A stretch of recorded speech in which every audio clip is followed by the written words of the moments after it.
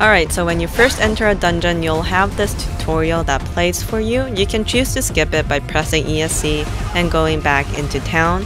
Basically, it will just show you the basic moves that you have to do, which is using the arrow keys, which is, I think, pretty self-explanatory. Use the arrow keys to move up, down, right, or left. By pressing X, you can attack. So let's move and attack these monsters over here. Pressing X will attack. And if an item drops, you also press X again to equip. Right click on the equipment item to equip it to your character. You're gonna press ESC and go into the next dungeon.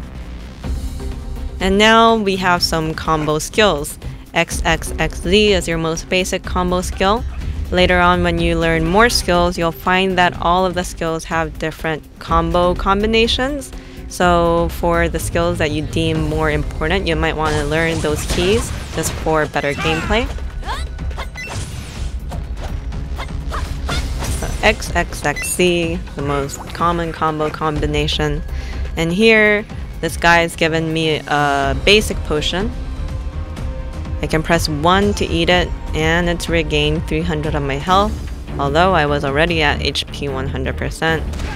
We're gonna go here to this NPC and press X to wake her up.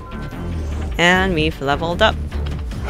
This is the end of the tutorial dungeon. It will play every time you create a new character. You don't always have to do it. Just press ESC and go into town if you want to quit it.